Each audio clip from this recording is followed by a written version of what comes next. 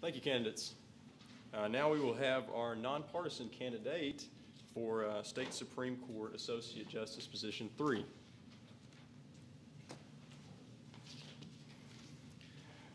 Welcome, candidate David Sterling, and not present Supreme Court Justice Courtney Goodson and Judge Kenneth Hickson. Mr. Sterling, you may begin your opening statement. Thank you very much. My name is David Sterling, and I am running for the Arkansas Supreme Court. And I just want to tell you a little about myself. I am a lifelong Arkansan. Been practicing law now for about 2 decades. And 3 years ago, I set aside my private practice to go into public service when I was asked to be chief counsel of the Arkansas Department of Human Services. It's our state's largest agency. We've got about 7,500 employees, an $8.2 billion budget, and I personally supervise 75 attorneys and a staff of 172 people all over the state, taking care of the most vulnerable citizens in our state. At DHS, we take care of the children and adults, the mentally ill and the disabled, the elderly and the poor, and it's been an honor to serve in this capacity for the last 3 years, and I'm hoping to continue my public service now on the Supreme Court, and with your help I can do that, and I'm asking for your vote on May 22nd. Thank you for that, Mr. Sterling. First question. We all come from different backgrounds with regards to our socioeconomic status, political affiliations, and religious views. How do you or should you draw on your background or life experiences in forming opinions on cases? Well, this is a nonpartisan race, and I think it's very, very important to recognize that we shouldn't be ruling based on our own personal views and so forth. I mean, that's one of the problems with a lot of the judges and so forth that I've heard as I've traveled the state and so forth, is that a lot of people are concerned that judges are ruling on cases based on their own personal viewpoints.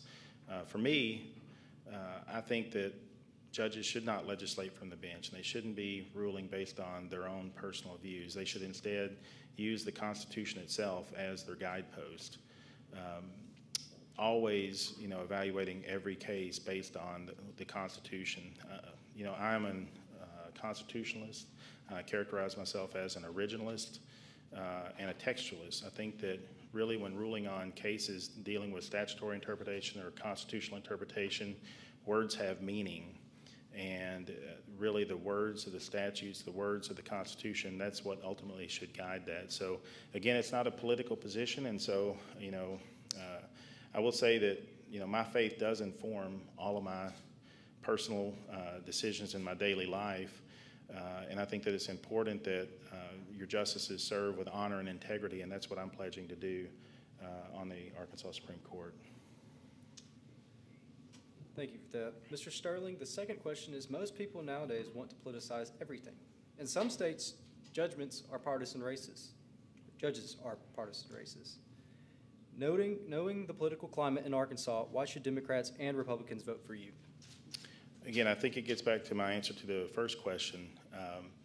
I am pledging to all Arkansans to set aside any kind of partisan affiliation, to set aside any kind of personal feelings I may have about a particular matter, and to really just concentrate and focus solely on the Constitution. I heard someone make an analogy the other day that I think is applicable here. They talk about when you're tilling a garden, if you are tilling a garden and you're looking right in front of the tiller and you're working a row, if you're just looking right in front of the tiller and you get to the end of the row and you look back, you'll see that you might have some squiggly lines there and everything. So what you do in farming is you fixate on a point off in the distance and you stay focused on that particular point as you're tilling that row. And when you get to the end of the row, you look back and you'll see a pretty straight line. For me, I pledge to the people of Arkansas to fixate on the Constitution itself. And throughout my tenure on the Supreme Court, hopefully when I get to the end of my tenure, when I look back, I'll see a pretty straight and narrow path back to the Constitution and realize that I actually adhered to the Constitution with all of my decisions. And that's the pledge I'm making to all Arkansans. Thank you, Mr. Sterling. You may now present your closing statement. Thank you again for having me here tonight and giving me the opportunity to explain why I'm running for the Arkansas Supreme Court and who I am.